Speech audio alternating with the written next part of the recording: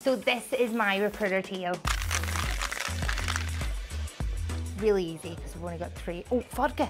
So today I'm going to make a lovely French martini and it only needs 3 ingredients. So first we're going to start with some vodka. We just free measure here, free pour, and it's like we're on holiday. So we'll just have a little bit of that and a little bit of this. God love whoever takes this one. I'm not gonna lie, I was probably the worst recruiter that there's ever been. Sorry, James Gray. It definitely wasn't a you thing, it was definitely me. I worked with Mario and Richard for like 6 months. I loved the business development side, which obviously makes sense as to why I do it now. The good news is though, they introduced me to Odro, which was lovely, and that's why I'm here today making cocktails. Then we're gonna add in some chambord, which makes it lovely and pretty color, some pineapple juice.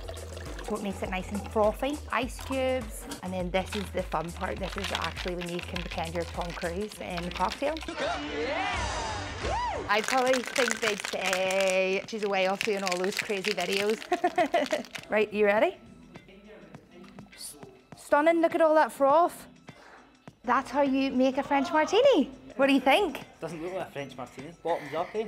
It's a bit strong. Aye. But the frothiness? Oh, it's frothy. Yep. Yeah, you could put a flake in that. You're not that good at making cocktails either. I know, what am I good at?